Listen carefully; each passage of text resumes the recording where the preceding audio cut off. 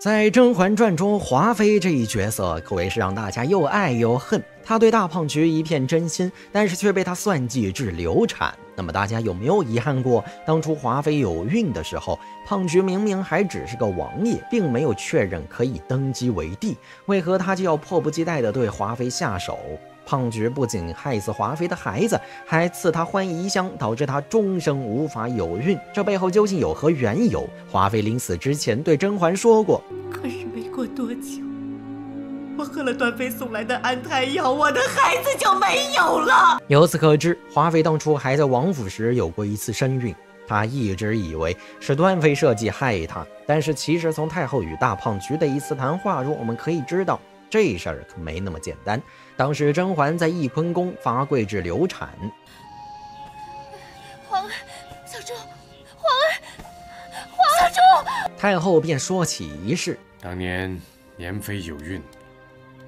儿子不得已杀了自己的孩子，焉能不痛？当年的事，既然借了端妃的手，端妃也接了这个黑锅，就不要再去想了。由此可见，华妃当年之所以会流产，是因为胖菊和太后的算计。端妃不过是帮他二人顶锅的，但是华妃若是在胖菊继位后有孕，胖菊这样提防她还情有可原。为何当初胖菊明明只是一个王爷，也并没有确定会登基，胖菊就对华妃下此狠手？这就要结合当时的背景来看。这里我们就不得不提到一个人，那就是温熹贵妃。这位温熹贵妃在剧中并没有出场，因为她已经去世。温熹是胖菊的父亲康熙的妃子，她也是清朝唯一一位有谥号的贵妃，可见康熙有多宠爱她。但是根据太后描述，我们可以知道，这位温熹贵妃可不是什么好人。哀家看着年妃，很怕年妃会像当年的温熹，幸亏她没有子嗣。太后把温熹贵妃与华妃相比，正是因为当年的温熹是辅政大臣鄂必龙的女儿，而鄂必龙就是以军功起家，一如华妃的哥哥年羹尧。同时，先帝又十分宠爱温熹，他还育有一子一女，所以温熹在后宫中气焰十分嚣张，还纵容自己的孩子，也就是敦亲王参与夺嫡。这样的行径使得朝堂不宁，后宫不安。敦亲王当初可是8个一派，而敦亲王在胖菊登基后，对胖菊还是十分不敬，可想而知，当年的太后与胖菊一定也经常被温熹贵妃母子欺压。正是因为他们深刻体会过一个有家室有子嗣的嫔妃对朝堂的威胁有多大，所以之后他们为了皇位不得不拉拢年羹尧时，才会考虑到华妃的威胁。偏偏年羹尧还不是一个低调的性格，他嚣张跋扈，这样的臣子，胖菊不敢不忌惮。胖菊很明白，夺嫡固然重要，夺嫡之后如何维护皇位的稳定也至关重要，这一切都得从长计议。但是他又确实喜爱华妃，所以在得知华妃有孕后，他也欣喜万分过。但是胖菊不得不考虑到将来，所以华妃说过：后来我有了身孕，皇上很高兴，可是渐渐他就不那么高兴。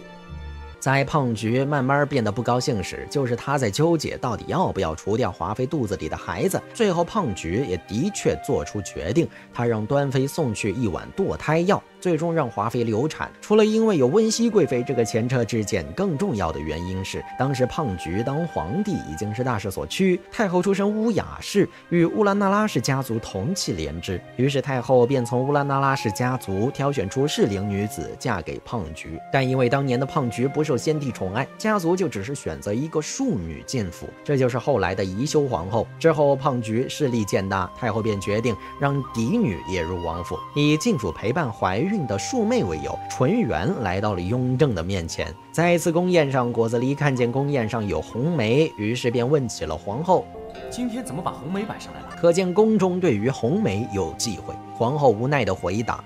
华妃不知情，宫宴的布置是华妃安排的，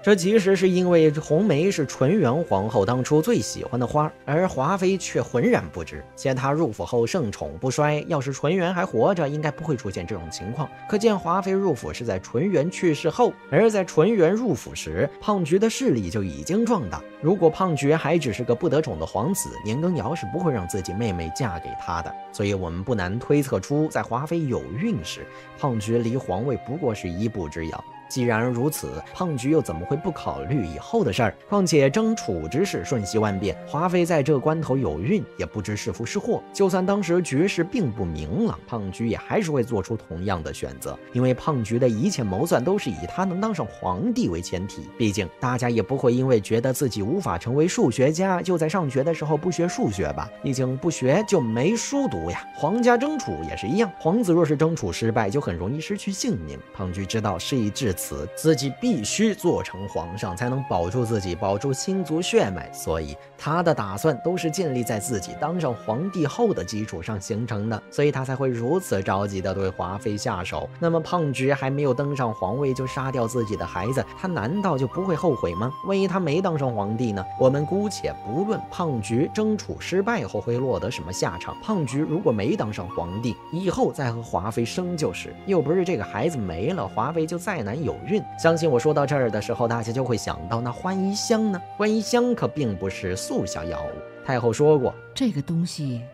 每日所用的分量不重，需要日积月累才能见效。由此可知，欢宜香需要长年累月点着才能见效。但是华妃之前在王府有过身孕，可见她并不是从那个时候就开始使用欢宜香，所以我们不难猜测，应该是在大胖菊确定自己能够登基后，她才决定把欢宜香赐给华妃，以绝后患。胖菊之所以在还没有登基时就下手让华妃流产，是因为已经有温熹贵妃的前车之鉴，也更因为那个时候一切局势都比较明朗。胖菊从参与夺嫡开始，所有决策都是以能当上皇帝为基础的，所以他不得不防，不得不为将来做打算。所以在确定夺嫡成功后，他才会果断赐下欢宜香，让华妃再无有孕的可能性。皇上，若是姐姐在的话，她一定会相信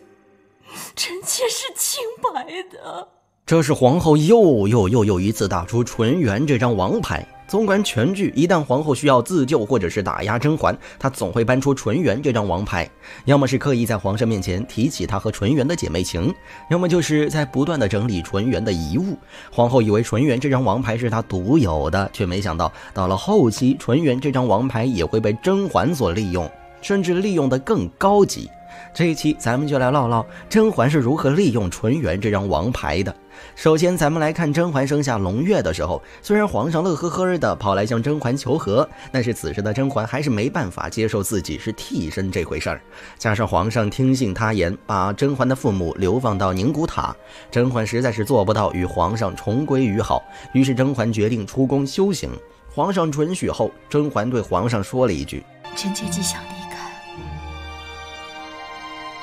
孩儿的性命就允许臣妾来取，请皇上成全。好，就叫婉婉。婉婉怎么起这名儿？难道是因为我们这个婉婉吵得还不够凶吗？很明显，皇上的脸色变得很不好，而甄嬛也清楚自己说出婉婉二字一定会让皇上想起纯元，于是甄嬛说道：臣妾怎敢让公主沿用先皇后的小字这样大不敬？长发婉君行，臣妾做不到的，就让公主来做吧。皇上听甄嬛这么一说，便觉得自己不该和嬛嬛怄气了，因此皇上试探性地说着：其实你不想出宫修行也是可以的。但甄嬛之所以给胧月取婉婉这个名字，可不是让皇上出言挽留自己的，他这么做无非是利用皇上对纯元的思念，换得皇上对胧月的眷顾。毕竟只要胧月有一个和纯元小名同音的名字，胧月就不会变成一个被皇上遗忘在深宫的公主。这也是为什么当嬛嬛重新回宫见到端妃时，端妃会说：你说当年你生下胧月才3天就离宫，那3天的殚精竭虑，哪一点不是为他一辈子做尽了打算？可见甄嬛取的这个婉婉并不是一时兴起。纯元皇后有一个用羊脂美玉做成的芙蓉项圈，是他生前最喜爱的，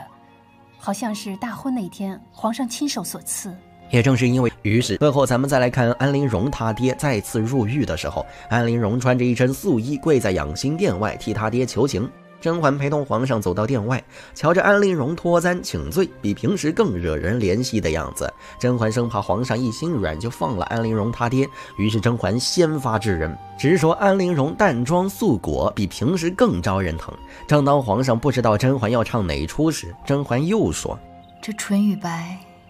原是最干净的，